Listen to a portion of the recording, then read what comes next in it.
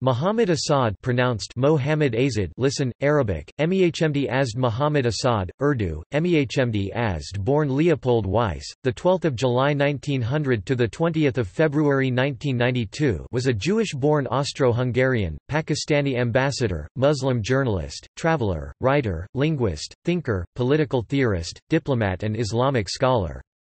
Asad was one of the most influential European Muslims of the 20th century. By the age of 13, young Weiss had acquired a passing fluency in Hebrew and Aramaic, other than his native languages German and Polish. By his mid-20s, he could read and write in English, French, Persian and Arabic. In Mandatory Palestine, Weiss engaged in arguments with Zionist leaders like Chaim Weizmann, voicing his reservations about some aspects of the Zionist movement. After traveling across the Arab world as a journalist, he converted to Sunni Islam in 1926 and chose for himself the Muslim name, Muhammad Asad. Asad being the Arabic rendition of his root name Leo, lion. During his stay in Saudi Arabia, he spent time with Bedouin and enjoyed the close company of Ibn Saud, the founder of modern Saudi Arabia.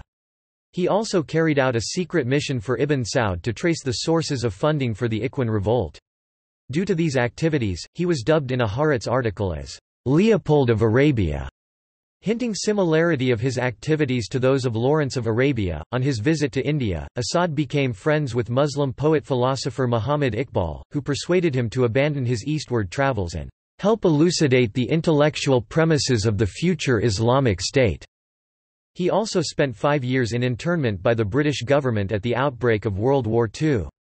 On 14 August 1947, Asad received Pakistani citizenship and later served at several bureaucratic and diplomatic positions including the Director of Department of Islamic Reconstruction, Deputy Secretary Middle East Division in the Foreign Ministry of Pakistan and Pakistan's envoy to the United Nations. In the West, Asad rose to prominence as a writer with his best-selling autobiography, The Road to Mecca. Later, after 17 years of scholarly research, he published his magnum opus, The Message of the Quran, an English translation and commentary of the Quran. The book, along with the translations of Pickthall and Yusuf Ali, is regarded as one of the most influential translations of the modern era. An ardent proponent of ijtihad and rationality in interpreting religious texts, he dedicated his works to people who think. In 2008, the entrance square to the UN office in Vienna was named Muhammad Asad Platz in commemoration of his work as a religious bridge builder. Asad has been described by his biographers as Europe's gift to Islam and a mediator between Islam and the West.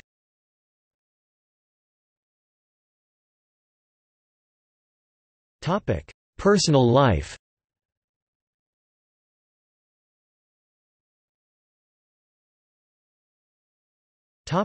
Background.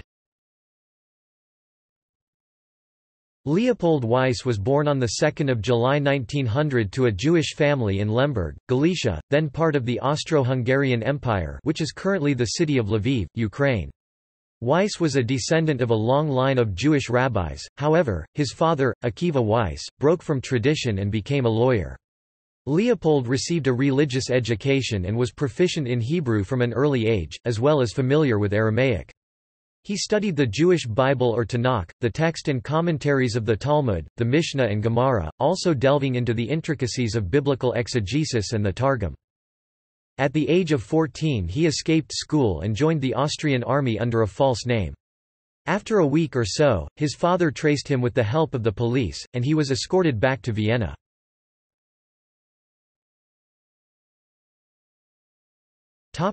Years in wilderness 1920 to 1922. After abandoning university in Vienna, Weiss drifted aimlessly around 1920s Germany, working briefly for the expressionist film director Fritz Lang F. W. Murnau, according to The Road to Mecca.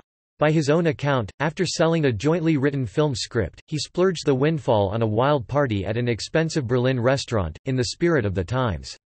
While working as a telephone operator for an American news agency in Berlin, Weiss obtained a coveted interview with Russian author Maxim Gorky's wife, his first published piece of journalism, after simply ringing up her hotel room.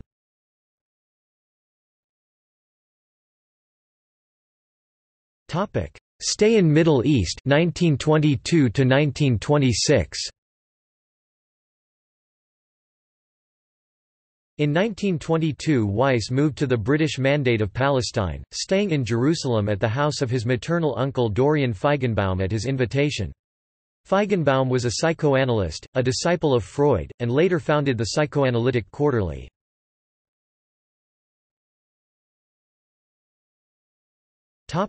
Foreign correspondent for Frankfurter Zeitung. He picked up work as a stringer for the German newspaper Frankfurter Zeitung, one of the most prestigious newspapers of Germany and Europe, selling articles on a freelance basis. His pieces were noteworthy for their understanding of Arab fears and grievances against the Zionist project. He published a small book on the subject in 1924, and this so inspired the confidence of the Frankfurter Zeitung that it commissioned him to travel more widely still, to collect information for a full-scale book. Weiss made the trip, which lasted 2 years.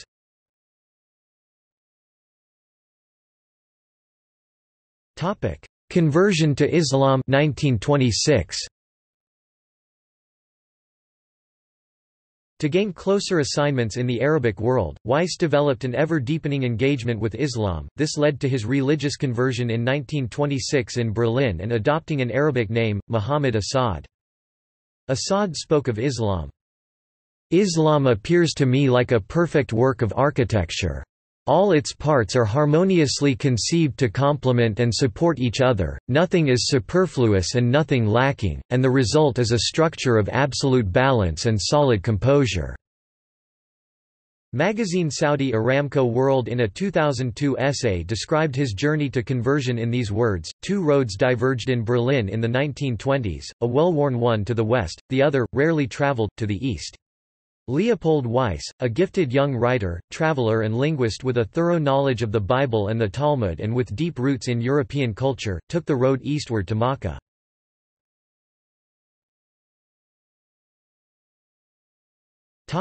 Years in Arabia 1927 to 1931.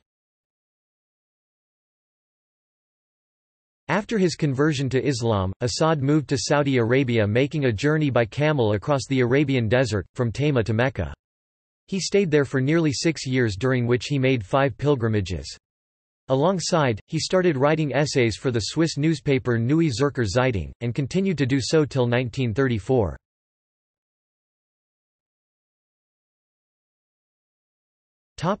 Ibn Saud's confidant and Bolshevik allegations. After the sudden death of his wife Elsa, Asad stayed on in Mecca where, in a chance encounter in the Grand Mosque's library, he met Prince Faisal. On Faisal's invitation, Asad met King Abdulaziz, founder of modern Saudi Arabia. The meeting led to almost daily audiences with the king, who quickly came to appreciate Asad's knowledge, keen mind and spiritual depth. Ibn Saud allowed Asad to visit the Najd region in the king's company, which was forbidden to foreigners at that time. In late 1928, an Iraqi named Abdallah Damluji, who had been an advisor to Ibn Saud, submitted a report to the British on Bolshevik and Soviet penetration of the Hijaz. In this report, after highlighting Asad's activities in Arabia, Damluji alleged that Asad had connections with Bolsheviks. What is the real mission which makes him endure the greatest discomforts and the worst conditions of life? On what basis rests the close intimacy between him and Sheikh Yusuf Yassin, secretary to the king and editor of the official newspaper al-Qura? Is there some connection between von Weiss and the Bolshevik consulate in Jeddah?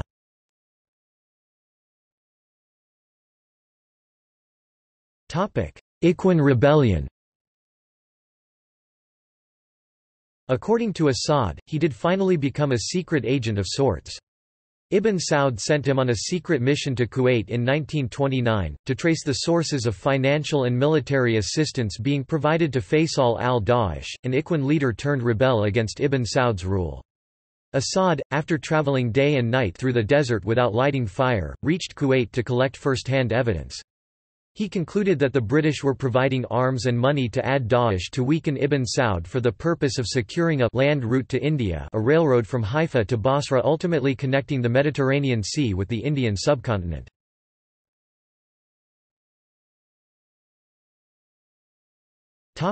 Years in British India and Pakistan 1932 to 1952.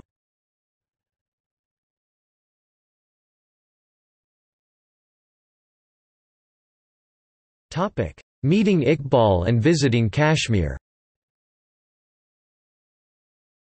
Asad left Arabia and came to British India in 1932, where he met South Asia's premier Muslim poet, philosopher and thinker Muhammad Iqbal. Iqbal had proposed the idea of an independent Muslim state in India, which later became Pakistan. Iqbal persuaded Asad to stay on in British India and help the Muslims of India establish their separate Muslim state. Iqbal introduced Asad to Chaudhry Niaz Ali Khan, a philanthropist and agriculturalist, who, on the advice of Muhammad Iqbal, established the Dar-ul-Islam Trust Institutes in Pathankot, India and Jauharabad, Pakistan. Asad stayed on in British India and worked with both Muhammad Iqbal and Chaudhry Niaz Ali Khan. Allama Iqbal encouraged Asad to translate Sahih al-Bukhari in English for the first time in history. Asad responded positively and started making the arrangements for his translation. In order to find a place serene enough to stimulate his intellectual and spiritual cerebration, he arrived in Kashmir during the summer of 1934. There, he met Mirwais Muli Yusuf, who became his close friend. While working enthusiastically on his translation, he also set up his own printing press in Srinagar. The first 2 chapters of his translation were printed in Srinagar. Asad mentions in his book Home Coming of the Heart that he had a special relationship with Kashmir and that he felt very sad when he left it.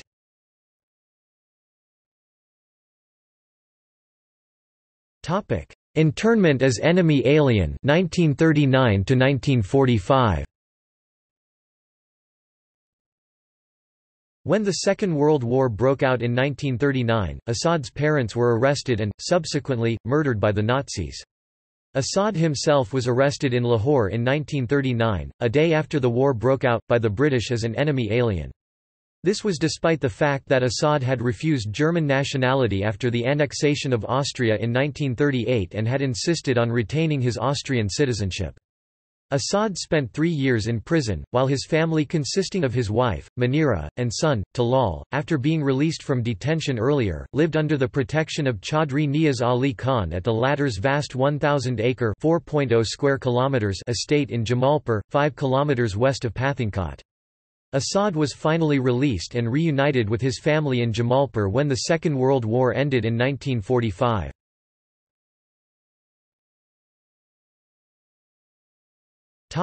Role in Pakistan movement. Asad supported the idea of a separate Muslim state in India. After the independence of Pakistan on 14 August 1947, in recognition for his support for Pakistan, Asad was conferred full citizenship by Pakistan and appointed the director of the Department of Islamic Reconstruction by the Government of Pakistan, where he made recommendations on the drafting of Pakistan's first constitution. In 1949, Asad joined Pakistan's Ministry of Foreign Affairs as head of the Middle East Division and made efforts to strengthen Pakistan's ties with the Muslim states of the Middle East. In 1952, Asad was appointed as Pakistan's Minister Plenipotentiary to the United Nations in New York, a position that he relinquished in 1952 to write his autobiography Up to the Age of 32, The Road to Mecca.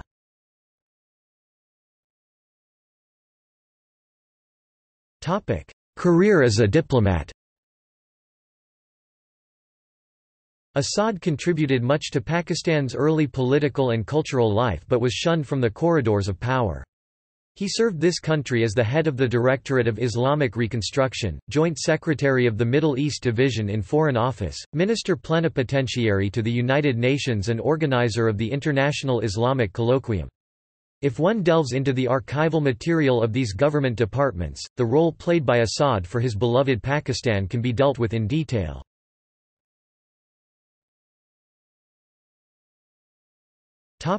Marriage controversy and resignation. By chance, at a reception Asad met Pola, an American of Polish origin who was destined to become his third wife d. 2007. She was a young, beautiful and intelligent woman. He fell in love with her, and when he came to know that she had already embraced Islam, he decided to marry her, despite the difference of age and temperament. But under the rules of the Foreign Office, he was bound to get prior permission to marry a non-Pakistani national. He applied through the proper channels but the Governor-General rejected his application. So, he submitted his resignation from the Foreign Service, divorced his Arabian wife Munira, d. 1978, and in the inspiring company of his new wife, he sat down and wrote his extraordinary The Road to Mecca. During his stay in Switzerland, Asad received a letter from the President of Pakistan, General Ayub Khan, who was a great admirer of his book named The Principles of State and Government in Islam 1961. In a subsequent exchange of letters, he proposed to Asad to come to Pakistan and have the membership of a 7-man group of Muslim scholars, who both supposedly knew the world and were experts on Islam, to advise him with regard to everyday matters as well as the drawing up of a new Islamic constitution for the country. At that time, Asad was immersed in his cherished work on the Quran, and so he regretfully declined. After many years, Asad was again invited by another president of Pakistan, General Zia-ul-Haq, in 1983, and that was his last visit to this country. When he arrived at Islamabad, which he had not yet seen, he was received at the plane with great honor and escorted to the presidency. During his sojourn in Islamabad, there was a series of meetings with members of the Ansari Commission in order to prepare a kind of program for the president for the future. Asad agreed with some, and as usual disagreed with others, which he found retrograde. On one point he was firm and insistent that Muslim women should have exactly the same rights in the political sphere as had men, to the extent of becoming prime minister. Asad also spared some time to meet with his surviving friends in Lahore and Islamabad and at the request of the president made several radio and television appearances, as always spontaneous.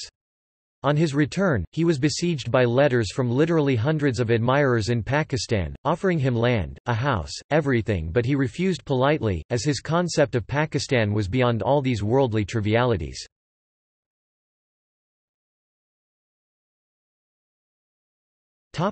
Later years and death. Towards the end of his life, Asad moved to Spain and lived there with his third wife, Pola Hamida Asad, an American national of Polish Catholic descent who had also converted to Islam, until his death on 20 February 1992 at the age of 91. He was buried in the Muslim cemetery of Granada in the former Moorish province of Andalusia, Spain.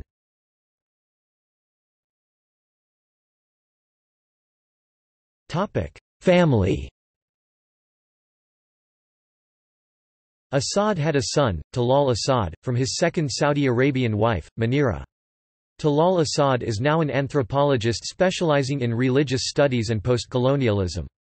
Asad also had a stepson named Heinrich, converted name Ahmad, with his first wife Else, converted name Aziza.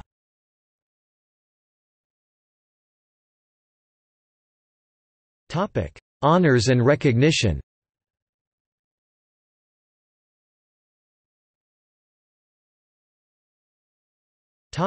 Muhammad Asad Platz. In April 2008, a space in front of the Uno city in the 22nd district of Vienna was named Muhammad Asad Platz in honor of Muhammad Asad. The step was taken as part of a 2-day program on the European Year of Intercultural Dialogue focusing on Islam and its relationship with Europe. The program commemorated the life and work of Asad, described as a great Austrian visionary, who earned international recognition by building bridges between religions. The honoree's son Talal Asad, the president of the Islamic Community of Austria Anas Shakfeh and Vienna's cultural advisor Andreas Maleth Pokorny were present at the unveiling of the square. Maleth Pokorny, while talking to the media said, "There is probably no more appropriate place to honor Muhammad Asad than that in front of the UN city. Muhammad Asad was a citizen of the world, who was at home, and left his mark, everywhere in the world, especially in the Orient."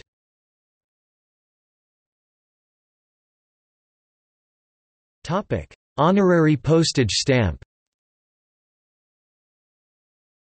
On 23 March 2013, Pakistan Post issued a stamp with denomination of 15 rupees under the Men of Letters series in honor of Allama Muhammad Asad.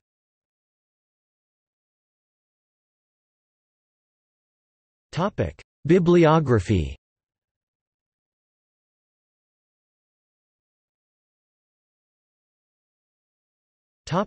Portrayals of Asad. In movie documentaries, A Road to Mecca, The Journey of Muhammad Asad and Articles. Goldman, Shalom. Leopold Weiss, the Jew who helped invent the modern Islamic State. Tablet Online Magazine, July 1, 2016, in books. Hassan, Pipip Ahmad Rafai 1998. The Political Thought of Muhammad Asad. Concordia University. Windhager, Gunther 2002. Leopold Weiss alias Muhammad Asad, von Galizien nach Arabian 1900–1927 German. ISBN 978-3-205-99393-3. Butler Bowden, Tom 2005. 50 Spiritual Classics, Timeless Wisdom from 50 Great Books on Inner Discovery, Enlightenment and Purpose. London, Nicholas Brealey. ISBN 1-85788-349-7. Halilovich, Savit 2006. Islam I Zapad u Perspektivia Sadovog Mislenia in Bosnian. ISBN 978-9958-9229-2-3. Chagatai, M. Ikram 2006. Muhammad Asad, Europe's Gift to Islam. ISBN 978-969-35-1852-8. Andrabi, Abru Aman 2007. Muhammad Asad, His Contribution to Islamic Learning. ISBN 978-81-7898-589-3. Archived from the original on 13 May 2015. Retrieved 30 July 2013. Wolf, Michael 2007. 1000 Roads to Mecca, 10 Centuries of Travelers Writing About the Muslim Pilgrimage. New York, Grove Press. ISBN 978-0-8021-3599-5. Sharif, M. A. 2009. Why an Islamic State? The Life Projects of Two Great European Muslims. ISBN 978-967-5062-39-1. Archived from the original on 25 July 2014. Retrieved 30 July 2013. Honger, Tobias 2010.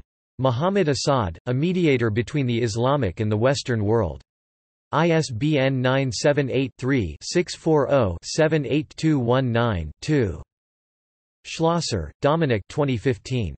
Lebensgesetz und Vergemeinschaftsform, Muhammad Asad 1900–1992 und sein Islamverständnis German. ISBN 978-3-86893-182-2. In journal entries. Elma Ruth, Harder 1998. Muhammad Asad and The Road to Mecca, text of Muhammad Asad's interview with Carl Gunter Simon. Islamic Studies. 37 4. ISSN 0578-8072.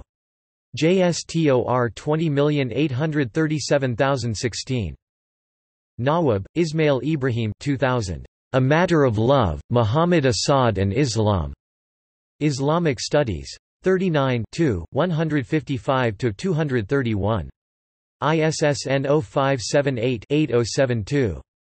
JSTOR 23076101. Hoffman, Murad 2000. Muhammad Asad, Europe's Gift to Islam. Islamic Studies. 39 233–247. ISSN 0578-8072. JSTOR 23076102.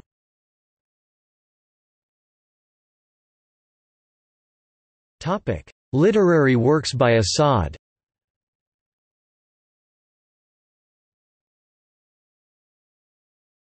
Topic: Books. Unromantisches Morgenland, aus dem Tagebuch einer Reise 1924, German, published under his former name Leopold Weiss. The book is a description of the Middle East, written before his conversion to Islam, for a German-speaking readership. The Unromantic Orient 2004, English translation by Elma Ruth Harder. Islam at the Crossroads 1934, a call for Muslims to avoid imitating Western society and instead return to the original Islamic heritage, written in English. The Road to Mecca 1954, autobiography covering his life from 1900 to 1932. The Principles of State and Government in Islam 1961, description of a democratic political system grounded in Islamic principles. The Message of the Quran 1980, an influential translation and interpretation of the Quran. Sahih al-Bukhari, The Early Years of Islam 1981, translation and explanation of an important collection of hadith, reports of pronouncements by the Prophet Muhammad. This Law of Ours and Other Essays 1987, collection of essays about Islamic law. Homecoming of the Heart 1932–1992. Part 2 of The Road to Mecca 2016, Al-Abbas International, ISBN 969-8460-41-1. Meditations unpublished, intended to clarify ambiguities arising from his translation The Message of the Quran 1980, stands unpublished as of 2013. The Spirit of Islam is not a separate book but a republication of the first chapter of his 1934 book Islam at the Crossroads.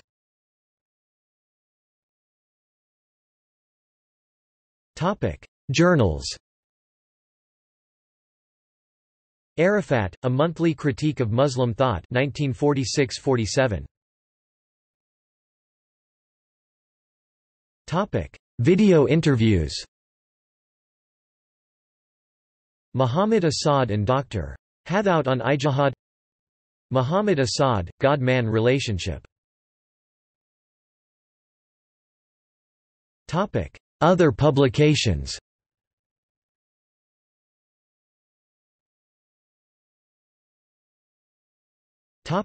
Honors.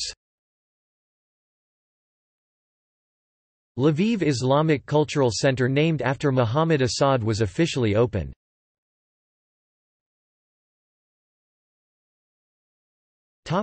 See also: